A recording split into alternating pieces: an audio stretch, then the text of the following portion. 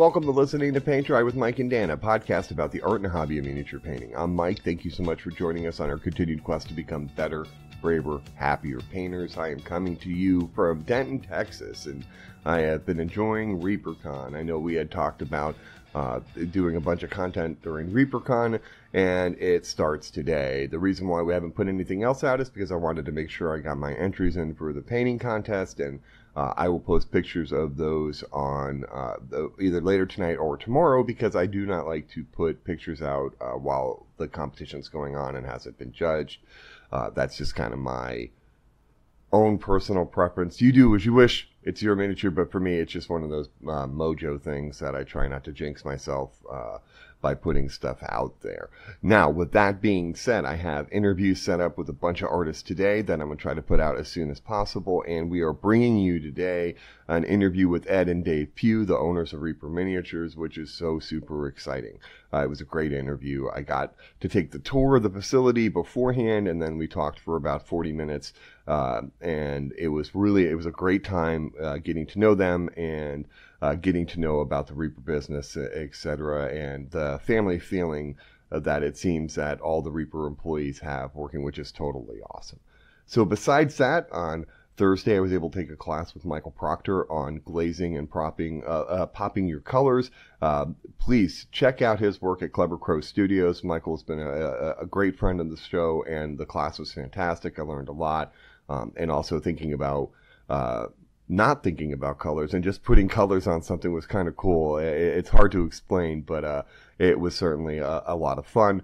I took the tour, like I said, and have been working nonstop. And I'll also do a picture review of all the goodies that I've picked up here.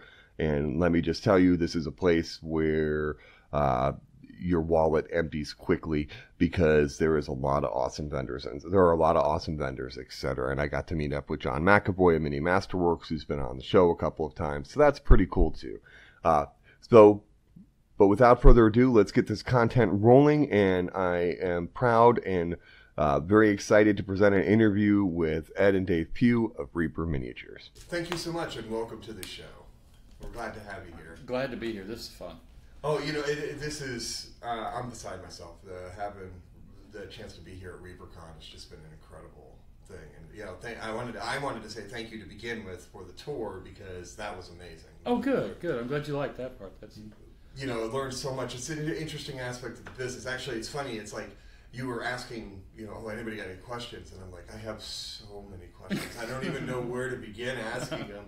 And I was like, originally this morning, I was freaked out. I'm like, I only got like 4 or 5 questions to ask him, because brain was painting. But so if you wouldn't mind, for our listeners, give just a little bit of your hobby background. I know that on the Reaper Live, you've kind of covered that. Oh, yeah. Origin story. I've always from as a kid, I'm hobby oriented. I'm very heavily hobby oriented. Anyway, I started, the first stuff I ever painted was kids. I used to paint, I had those Marks play sets, like you open up the suitcase, I had to paint my guys to play with them, that kind of stuff. But anyway, I started, I was in college in Denton and started painting miniatures there. A friend of mine had worked at Heritage, and so he had been a caster there. And so all of a sudden one night, he had been by my apartment, he saw models, he saw all this junk I'd done, and he goes, oh, I got something to show you. And he brought that over, and I was just, and all I had at the time were just either oils or tester paint, just garbage. But nonetheless, that's where I started, and that would have been, I guess, in the early 80s, somewhere in there. And then just like a fish to water. But the thing I got out of it the most was that I could, and this is part of joy, it's like a mind reset on Saturday morning. You can go to the store, get some stuff, you're back, you're painting by 11 or noon, and then all of a sudden you're yawning, you go, damn, I'm hungry. You look around, it's like 1 in the morning. Yep. Pow, just snap the finger, and that much time's gone. So that's amazing. So well, what brought you? So then, what created Reaper then? Because I understand you have an accounting background. Yes. So yeah. To go from accounting to a miniature company, it's sort of a hard connection. No, it was twofold. There were 2 issues going on at the time, or 2 things. First off, my brother and I were playing in bands, and we always had hobbies pay for hobbies, and so moving equipment, all this. You're all the time breaking stuff and stuff. So, and this was all my hobby was painting.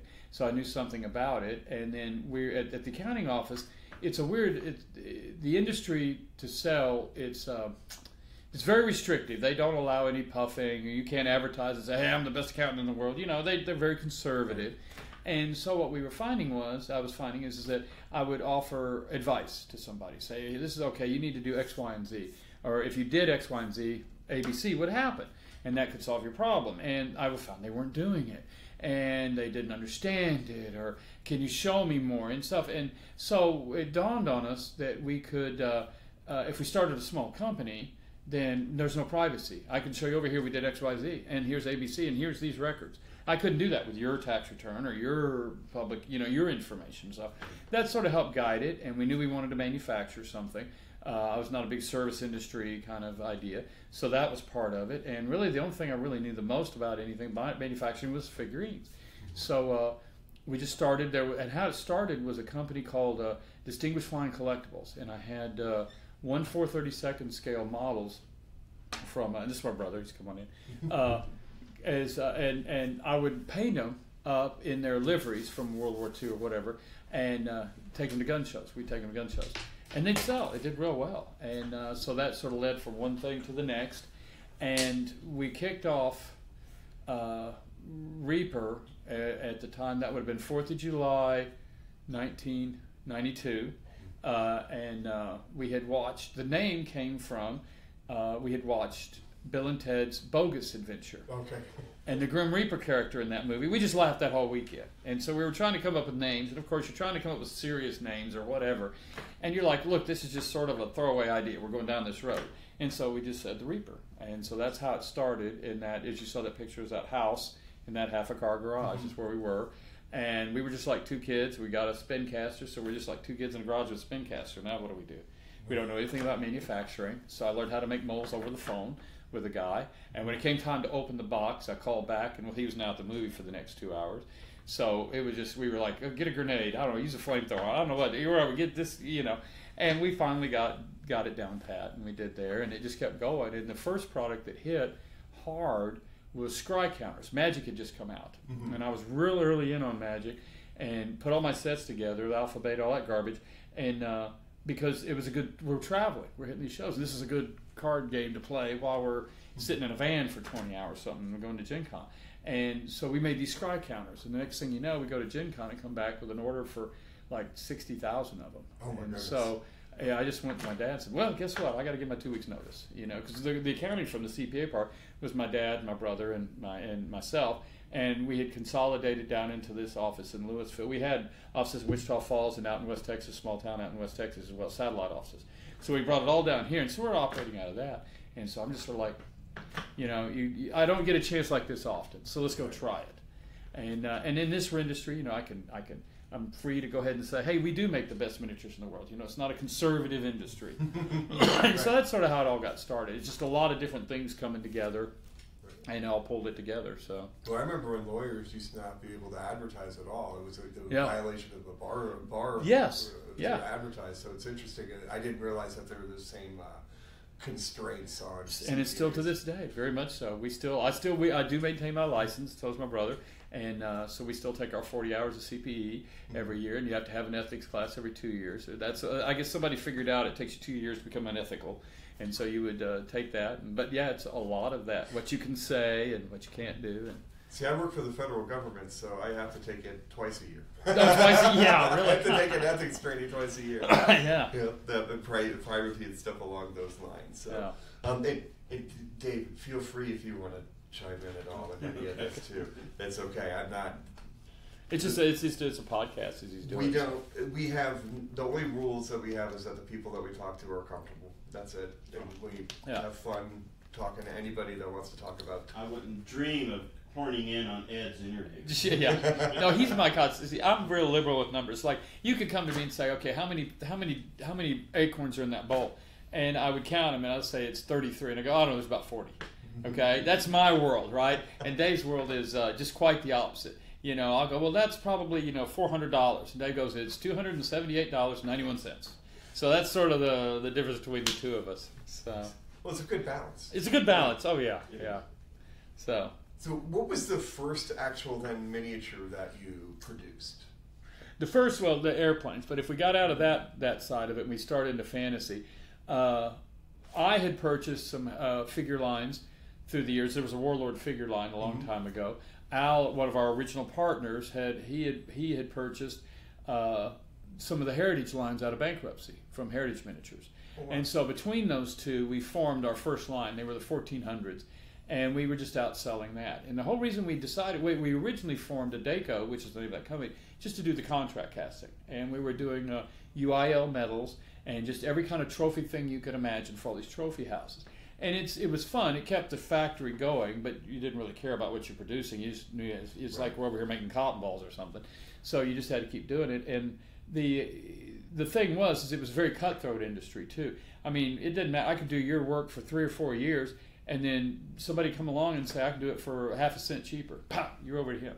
Mm-hmm. You know, so we were doing that, and so that's when the big disruption to the industry. That's when pewter stepped in, or when the price, when everybody's trying to get away from lead to lead free. Right. And the figure prices shot way up because these lead-free formulas were so much more expensive. The original lead formulas were 95% lead, 5% bismuth. And so they were costing 25, 30 cents a pound.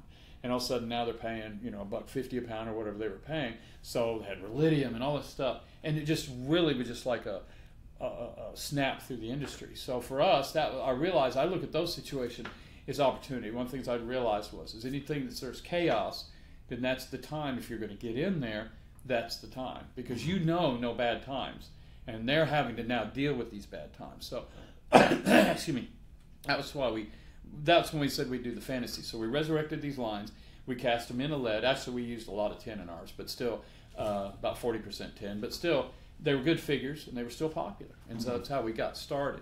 But no one was ever took us seriously, because you're just doing the old heritage stuff, right. That kind of junk. So the first real figures came along when we did Dark Heaven, and I want to say that was, what would you say, Dave, 94? Dark Heaven was 2000, 94.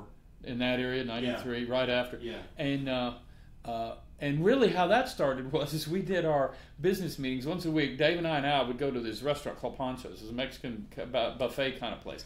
Every Tuesday night, that's where we go. And so one night we're sitting there, and I'm going, hey guys, I got all these figures left over from the Scry countertops and stuff like that. And they're good stuff. Julie Guthrie had done it, Sandra Garrity, and this. And I got all this other junk. You want me to just dump them in the Heritage line, or you want me to create something new? And everybody's like, we don't care. Just do whatever. So I thought, well, I'm not going to waste it. So we started Dark Heaven at that point. And the first release was like 18 pieces. And that was our first ones that were all our original stuff and stuff like that. And then we went on that wave. I went to the Gamma show in New Orleans. It was our first trade show, company business trade show. And at that show, now being an accountant, tell the truth, it's a lot easier to go through life that way. So I'm sitting here telling these stores, I go, well, this is a 28 millimeter model, because that was what we were doing. And now that's when I realized stores really, they're there to buy stuff to sell, and they don't like disruption. So what was happening to all of them, this is before lunch or in the morning, is they go, I don't want a new scale in my store. Well, it's not a new scale. It's just an honest representation of what we're doing. Do you sell GW? Yeah. Well, theirs is 28, okay, but They didn't market it that way. They said they're 25, okay. So like I go to lunch. Like the blisters would be different size. Yeah, exactly. So I go to lunch, and I'm there with a Jack Van Shake from Rotham, and I'm telling him my problem, and he says, well, just welcome to the world of manufacturing, and you got to figure your way out of this. And so I kept thinking about it, because I want to be truthful, right? And I don't want to, So I went back, and what I did is I came up with this phrase, heroic scale. And so what I would tell these stores on the after lunch, because there's throngs of stores and stuff, and they come by, and I go, yeah, it's 25 millimeter heroic scale. Oh, that sounds cool. And so they would come in, and then all of a sudden we're writing orders, right. And then a heroic scale became into a whole. I mean, it's just now everywhere. I mean, and how people use the term. It's just amazing. I'll watch that. It has really nothing to do from the origins of it, which was, how we were doing it at the time. But nonetheless, that was sort of our first baptism with our new figures. And distribution at the time was like, why are you coming out with models? Miniatures are dead, because at that time it was all now getting to magic. And that was another, like a second torpedo to the rest of the industry. And so you would sit down and see all these companies just dying because magic was sucking up all the dollars. For us, it didn't. So we just kept growing. And got to there. So that's sort of our first ones, and then what happened and how we sort of rolled into what we were doing. Well, it seems interesting at the time when Magic kind of came out, and there was a sister game, Jihad, which was then became Vampire the Awakening and stuff like that. It does seem like Yeah, I noticed that there was kind of that death of the independent miniature company and such along those lines. And one of the things I think, though, that probably the point of entry was easier for Magic, that you go buy a starter deck and then you can play. Yes. Games like, the Games Workshop, the entry point for a Games Workshop game is enormous. It's $100 to $200 easily to get started up. To get started up.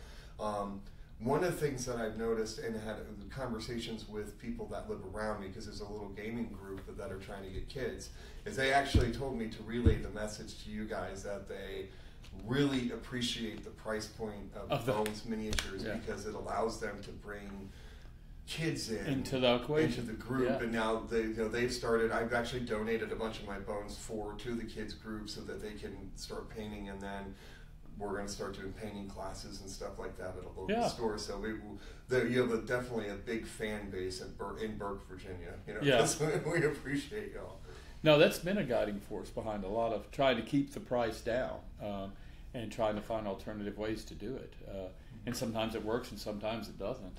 But definitely we did that. But Magic was what it turned. It literally, because I discovered I was sitting at a show in Houston, and our booth was dead because this Magic had come along.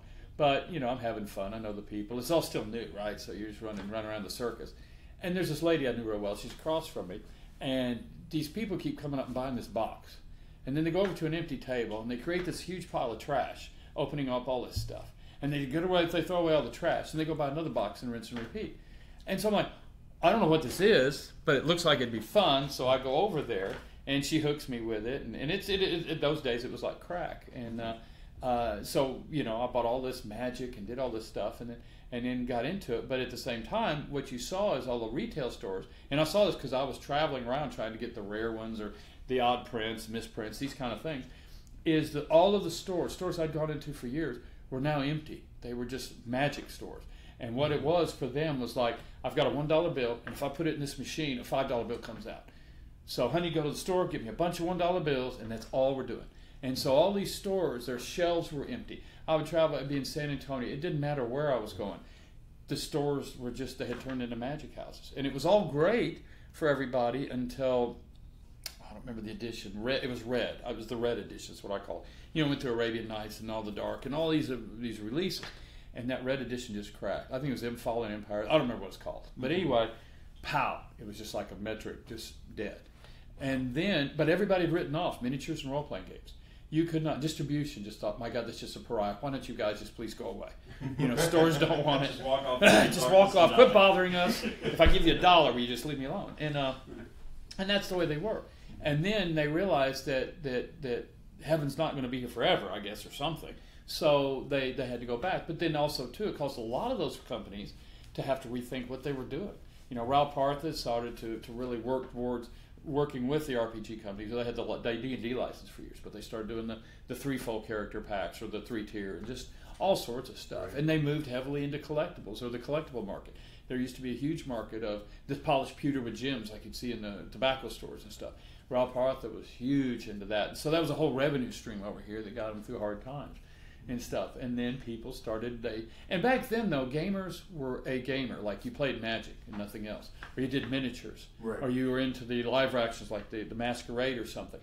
And nowadays, you do it all. You're a computer, you're a miniature painter, you're a RPG. It doesn't, and that helps a lot. But back then, it just all but wiped them out. And so we survived.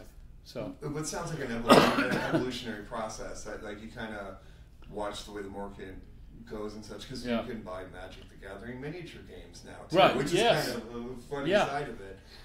So I'm curious, because one of the big areas of the podcast, listening to Paint Dry, I've noticed now that we're starting to see busts for Reaper, and the U.S. market seems to be changing a little, probably not on the scale that I would love it to because of my lack of gaming, but like the European market is a huge area for painting figures. Painting for painting. Yeah, painting for painting's sake.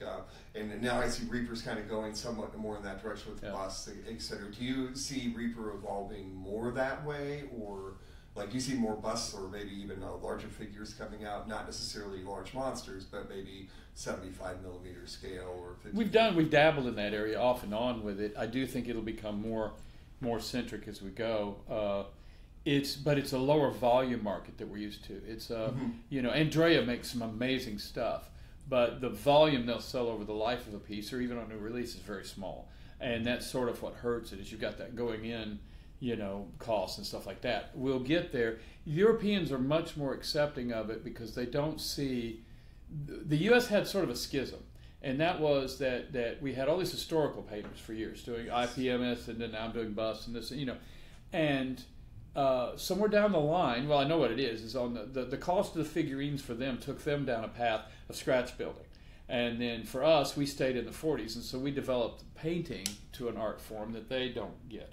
And so the two camps separated. And whereas in Europe, man, they paint historical, they paint fantasy, they paint whatever, science fiction. Yeah. A painter is a painter. And over here, you do see, I'm a fantasy painter still, or I'll do some sci-fi a little bit or steampunk, but then the historical people, I paint all historical, but maybe I'll go over here and do a fantasy piece, And you don't have that between the two markets. So it makes it harder to get the volume needed to be able to hit that and stay in that arena.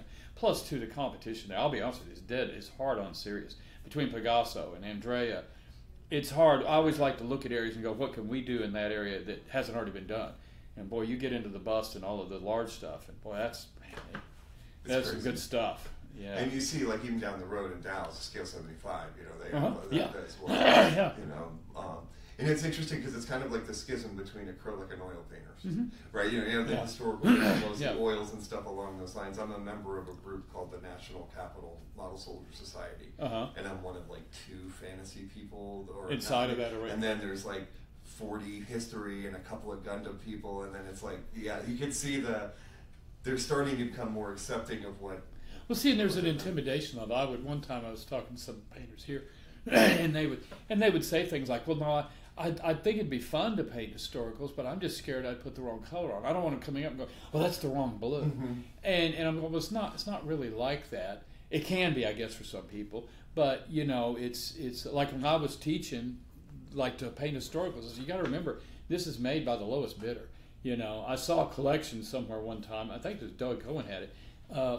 Of olive drab marine uniform test patches or something that were over from like 1940 through 46 or something. There wasn't 2 that were even remotely close. So the marine uniform dramatically changed from browns to light greens to dark. And it wasn't like, oh, this is for this theater. No, this was just the standard marine uniform for those years. Right. But now there's an accepted 1943 olive drab or something like that. And that's sort of it. And it's not so much they're great painters, but they don't want to look at a picture and recreate the picture. They want to go create. Mm-hmm. And that's sort of the element that's missing. Where if you went and paid a Napoleonic Grenadier and said, well, I think I'm going to put him in pink, and I'm going to add this, I'm going to feather in that, and I think I'm going to scratch build some wings for it, that would be blasphemy to those guys. Right. It's funny, too, because they look at that stuff, and then they talk about, like, young miniatures, how historical accurate. I'm like, you realize that the guy that paints all of those busts for young miniatures, Kirill Kananov, he's a fantasy painter to begin with. Yeah. Right, like let me show you his fantasy stuff. Like, he can do it all, so it kind of bridges that. But that's where Dave and I started. Really, we got very heavy into miniatures. We did micro armor, we did aircraft, we did Napoleonics out to Wazini. I cannot tell you how much we did that. That was the last time I painted, was 1992, was Napoleonics. He had a Westphalian Corps he was finishing up, and we just played and did that, and that was where we originally came from, I guess. But the fantasy for me was always there because I was always big Sennheiser fan. Just go, and paint the fantasy. I want to see the skeletons. I want to see this, But yeah, it is. It's just. But over there, it really is just one world, and they don't care if you paid for gaming. That's fine. If this is what I got to paint, I'll paint it. I'll make it look like that. But that's not. I'm not worried about it. I'm also going to do this and that. So. Right. If you want me to, I'm going to put a 2D background on it. Do all these other the customer wants. Right. Yeah. Exactly. In a way. Yeah.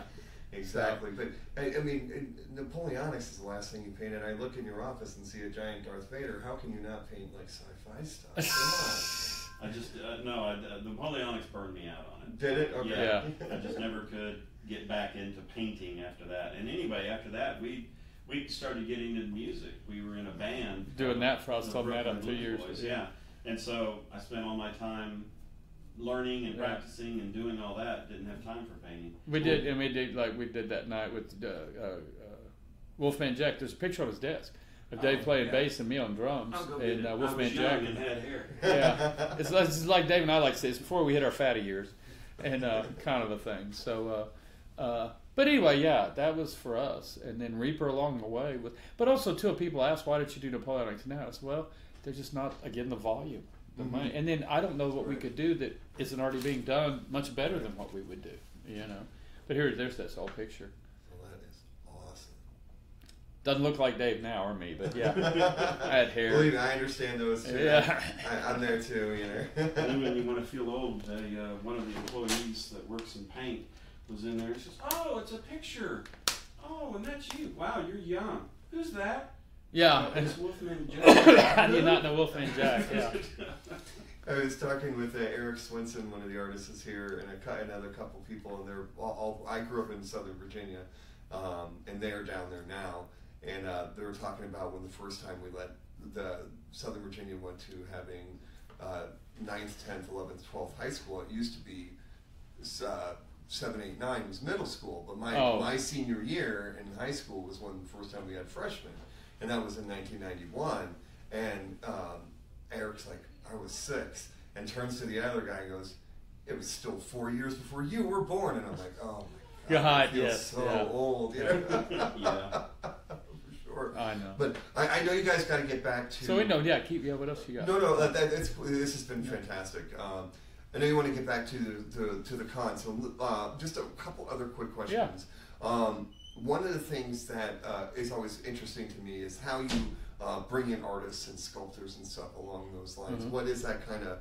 Is there? Are you guys on the lookout, or do artists approach you? Or it started off; they were all buried back when I used to do Ron Shop when we first started, and that was what I was doing. Ron was in production, and they were all buried at that time. So at Rob Partha, they would have Jay Guthrie is the artist on the card, right? And somebody thought that was John Guthrie. Or S. Garrity, Sam Garrity, and that was Sandra Garrity, Right. So, but everybody was buried, and it took a while going to the shows. Initially, I had a couple of sculptors. I did sculpting, just not that I'm a sculptor, but out of necessity. We need figures, so I made skeletons. I did this. Yeah. Are there those around somewhere to see? Or Oh yeah, they're still around. No, that one of the original that skeleton archer that's in the Learn to Paint kit. It's in the Bones line. It's in that's one of the ones I painted for the very first release. Oh, very nice. So. But we didn't really have anybody. But as I was hitting the shows, well, then I started meeting these people, face to face. I'd meet Julie, and we would be at a breakfast, and somebody'd introduce me or something like that. Mm-hmm. And so it was easy then to approach them. They go, oh, yeah, we do, but see, this is before the internet, so there was no way to, I couldn't call Rob Partha and say, can I speak to John Garrity or whoever that person is? I want to use it. Oh, they'd shut that down real fast, Right. And the same Games Workshop the same way in their early days. And so we would find them that way. Oh, that's still that guy. Yeah, so it's still like it's still very much like that. But anyway, Saw it was more as a marketing tool. Yeah, so I saw, and so what happened was I said, I finally talked to Sandra and Bob Adolphi, and I said, guys, look, here's what I'll do. We run an ad every month, and I'll just alternate between you and the Dragon magazine, and so it'll be a full page ad. And this is all Sandra Garrity figures, and this is all Bob Adolphi, and really just started pushing names out there. That's and awesome. that got that just got an awareness, but also gave access to them. They knew who to look for. They knew it was what it was, and that they were approachable. And so that was really, because they're all freelance. So I'll do anything I can do for them to get as much as they can. This wasn't a studio. And so that's how it was then. Then we get to the internet. And the internet worked well if you were part of the internet. But you had a lot of these sculptors were old or older, and they had nothing to do with the internet. So, you still had to go to shows and things like that. But you started seeing new crowds. And the internet changed really, prior to the internet, for me, there was no paintings for painting to paint. I liked painting to paint, but everything I painted was to play a game, because that was what we did. We painted to play the game. But I would go off and do my painting for painting, and I never knew anybody that did that. And then as we started seeing with the internet, these started connecting through AOL had chat rooms or something. And all of a sudden you were running across people that they also painted to paint, and that helped. But the sculptors were also part of that, and that community started to evolve and develop. A lot of the ones we still use, though, came out of there, like Bobby Jackson. He just showed up at an Origins as a kid. Actually, Jack Van Shake, the one I was telling you about earlier from Rafa, came over and says, I sent this kid over to you, and he and his wife are here, and he's got this figure. He's going to show it to you. But before you see it, I want you to know it's the second figure he's ever sculpted in his life. I go, okay. I've seen whatever. We'll see. I was blown away. I was just like, you're kidding me. So anyway, get him going. So we've been with Bobby ever since. People like Gene came along because of the internet. I think Gene did send some stuff to Ron or was recommended by somebody. So you had that. It's a tight community. Nowadays, we just get a lot of solicitations, and Ron goes through them. And if you find somebody that works and it works well and can work within the system, we're all over. And the biggest difference is we really are more of a commercial art house here. We're not interested in just one figure from you, and even if it's a great figure. If we're going to build a relationship, we need more than one figure. It's got to be done this. You got to make your due dates. And we're real liberal about those due dates, but you still got to make them. We've had pieces we've waited on for years, so long that actually there was one artist that passed away that his wife was cleaning the stuff out and found this box and sent me these pieces that were 3/4 almost finished. Was from a job from 10 years before. Just that kind of. So at some point you've assigned jobs and you just give up. Mm-hmm. They're not going to get something else is in the way. It doesn't really matter. But you see a lot of that, and I'm not sliding, but there's always joke. I said, well, that's why an artist is an artist. Their world is not deadlines and 9 to 5. Mm-hmm. So, but yeah, nowadays it's going to be like that. We go out and we look a lot.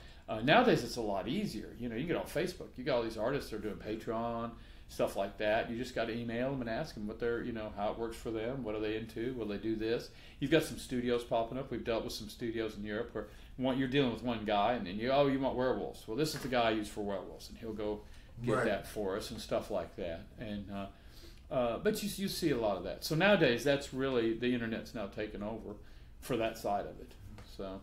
And one of the things that always comes up when I talk to Michael Proctor or to Jason Levy, kind of that is the family feel that Reaper has to it. I'm just more curious as how you guys fostered it, because anytime I talk to anybody, and I've had a chance to talk like with Aaron Hartman and Tish Waller and all these artists and people that are associated with Reaper, and it's just kind of this, I don't know, love affair with the company. Just a company. You guys built.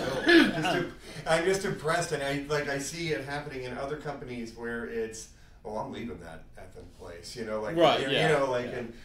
everybody wants to be, they want to be a part of the Reaper family, and they're proud when they see their name on a sculpt or a paint, and when they paint a piece. I really think it's just a personality of the people that we started with that are there.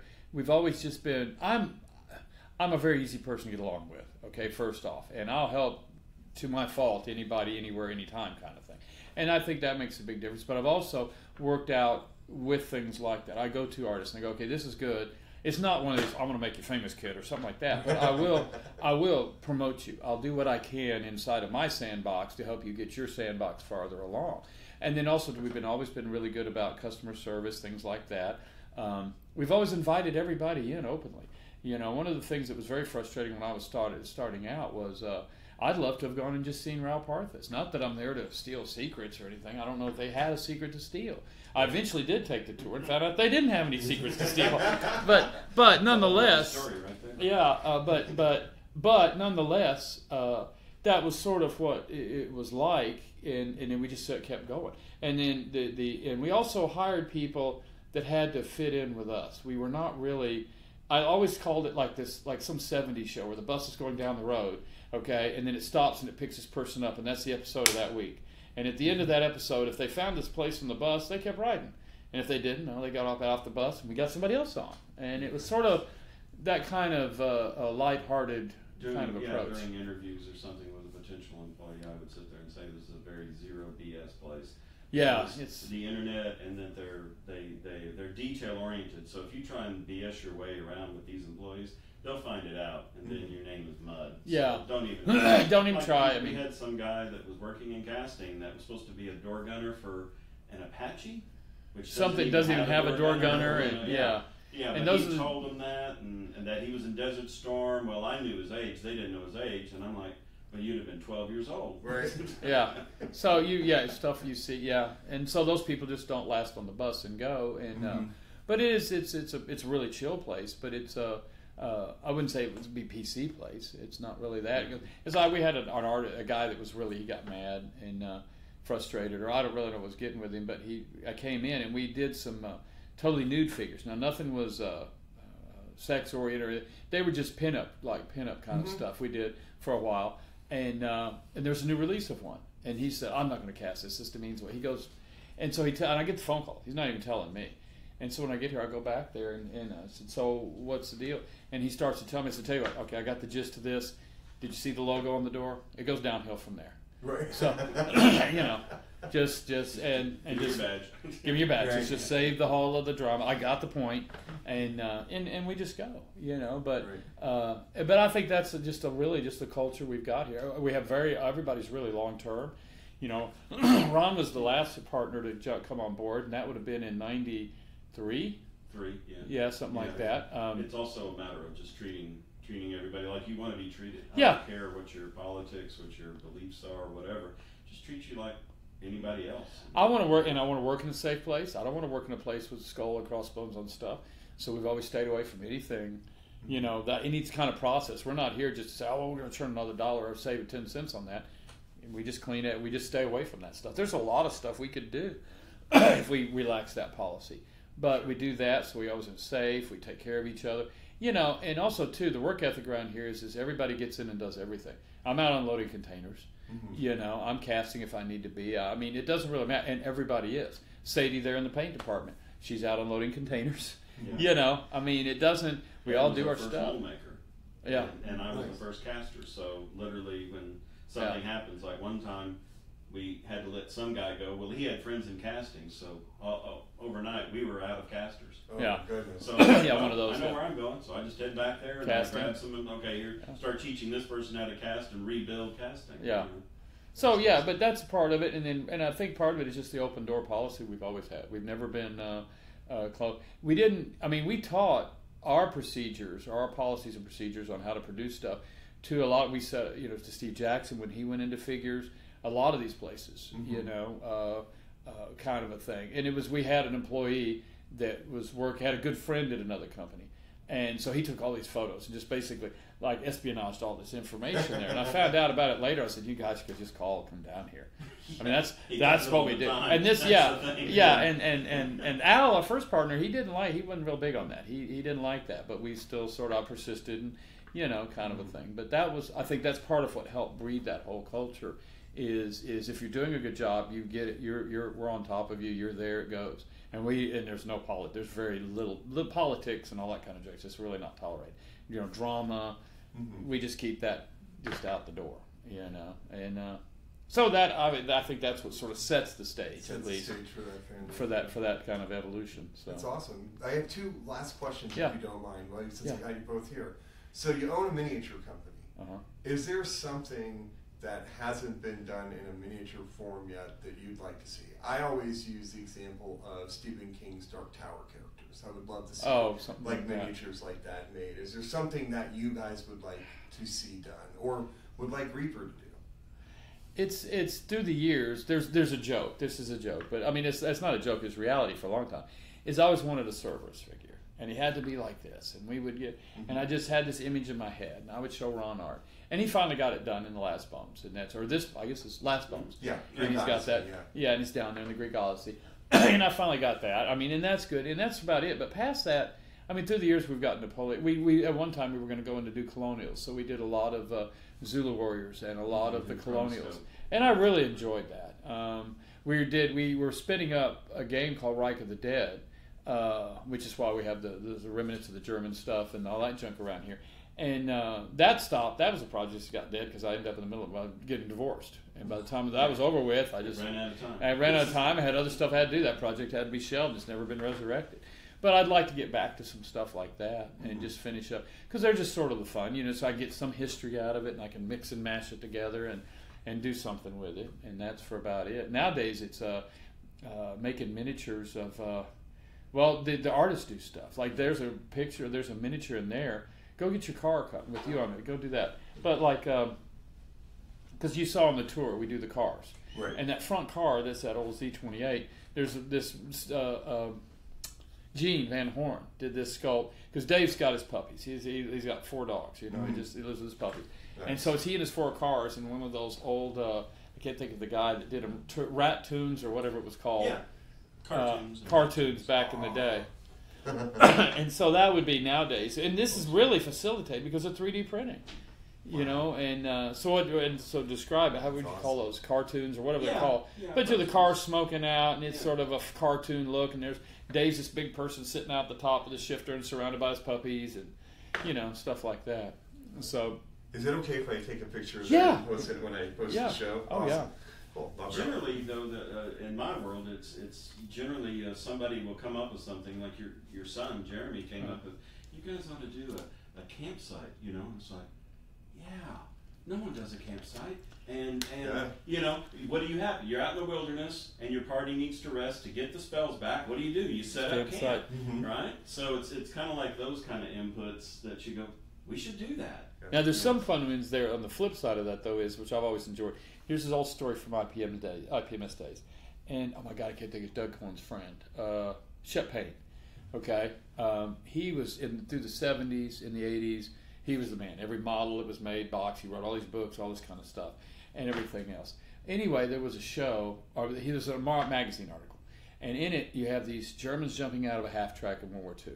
And he has suspended one German who's jumped over the side, and his gear's sort of up, and he's flying, and he's held on by just his hand. That's what glued to the side of the truck. But, you know, the whole figure's in the air, and this, that. And so you go to the next show, the next IPMS show, and pow, half the models here have something jumping out of them somewhere. You know, and so when you see when we do something, and then I go to a show, and then half the models now have an X or a Y, that gets cool. That's fun. That is awesome. Yeah. Setting the trend for sure. So you're sort of setting the trend, yeah. So. But anyway, the last question that I always ask my guests, the motto of the podcast is better, braver, happier painters, and just if there's any advice that you'd like to give people on their hobby journey that would help them. Jump. The thing I see the most is people saying, I can't do that, or they don't want to think outside the box. They just, you know, it is a good example. When I was in there in the break room painting these boats for that zombie, the game they're playing up there, and Michael Collins, the guy running the game, he was there at the table with me, and we're just going along, and I need something to thin a brush, or I need, you know, in my water, it's whatever, and it needed to be clean. That was it. So I had a Diet Sprites in there. So I just poured some Diet Sprite literally on the table, and then put my paint to the side, and I pulled it over, and I started doing that. And he's like, "What are you doing?" I said, "Well, I need to thin it." He goes, "The water's right there. You know, the sink is literally right there." Yeah, it is, but I'm here, and I'm trying to get this done, okay? And so the Sprite's working. So finally, though, he does get up, and he comes over back with a cup of water. He goes, "There's your water." He goes, "I don't know what's irritating me worse, the fact that you wouldn't get up and go get the water, or the fact that using the Diet Sprite worked." You know? I said, so you don't know. Perfect. And you just go. It's like when I was painting the boat at the very end. I already had red on the table, so I threw some black down, and I threw some white into it, and it's some metallic, and I said, "This is what we're going to paint the Grim Reaper with." So I just mixed it all up, so a little bit, and you just go. Just have fun. Yeah, in this day and age, though, there's really no reason why you can't do. It's always the intimidation factor of that, oh, I can't do that, I can't do that good. And you'd be amazed, especially now with the internet. And being able to learn all these things. VODs and all that sort of stuff. It's like there's no reason you cannot become a good painter if you just keep and there are recipes. You have to learn your fundamentals. It's like learning to play guitar. You got to learn chords or whatever. Yeah, right. You know, so flesh works this way. How to do eyes. You know, you can learn these techniques, but don't become a technique painter. If you look at Proctor stuff, man, there's not a whole lot of technique there. There is, but Proctor really gets in there, and he moves the light. He does, you know. And that's really the thing to get people down the road. Is just never tell yourself can't do it. I always tell everybody, and people are in here for this 1,000 times. I'd rather try and fail than not try and succeed. And that's literally for everything. My wife's boss, she works out at American, and she brought her boss and her supervisors out because they wanted to know. They'd heard about Reaper, what your husband does, and so I gave them a tour. Right? And so then at the end of the tour, I gave each one of them a learn to paint kit, and I said, "This is like a drug deal. The first hit's free. After that, you got to buy it." I've got to buy it. Well, the manager got into it. None of them else. They painted it, and it was like, okay, that was fun. But the manager got into it, and now she She watches the videos, she watches the show, she goes. She paints, she posts to Facebook. Yeah, puts it on Facebook. She's really become very, very good at it. That's awesome. Yeah. Well, guys, I appreciate you. You're in the middle of a convention and you took the time out to talk to me. No, absolutely, no problem. How much I appreciate it. Okay. And we'll definitely hype all the Reaper links in the show notes when we release. Dan and I would like to thank Ed and Dave from Reaper Miniatures for joining us today. What a fantastic interview. We had a lot of fun having the conversation about miniature painting and miniature production. I mean, there's so much information, even at the tour level. It's really, it was an awesome experience. Reaper is all over the place on social media and on the internet. Please check out the show notes for the links. They have a Twitch channel where they have a ton of free streaming content for you to learn how to paint, learn about the company and upcoming things. Also, ReaperMiniatures.com. They are also on Twitter at Reaper Minis and on Instagram as well. But we'll put all the links to that in the show notes for you. So again, Ed and Dave, thank you so much for being on the show. We really, truly appreciate it. You can follow us on Facebook, Instagram, and on YouTube at Listening to Paint Dry, as well as Twitter at Dry Listening. Drop us an email at listeningtopaintdry@gmail.com. We'd love to hear from you. Any comments, concerns, questions you have about the show, or things that you're working on, we would love to see. Like, subscribe, or follow us wherever you get your podcasts. And if you could drop us a good review, that would be awesome for the podcast. We'd really appreciate it. We'll be back again very shortly with more content. Plus, not only that, we have a wonderful interview that we recorded before ReaperCon with Lila Mev, the Mini Witch, and that'll be out shortly as well. So if you're looking to become a better, braver, and happier painter, there is no try, there is just do. Do it, you can become one. Until next time. Listening to Paint Dry with Mike and Dan is a production of LTPTWMD. All rights reserved. No portion of this recording may be used without the express written consent of the host. The music is Death by a Thousand Questions by Springtide. Download from the Free Music Archive on a non-commercial attribution share-alike basis. All views and opinions expressed in the show are solely the views and opinions of the person who said them. All celebrity voices, if any, were impersonated and done so poorly.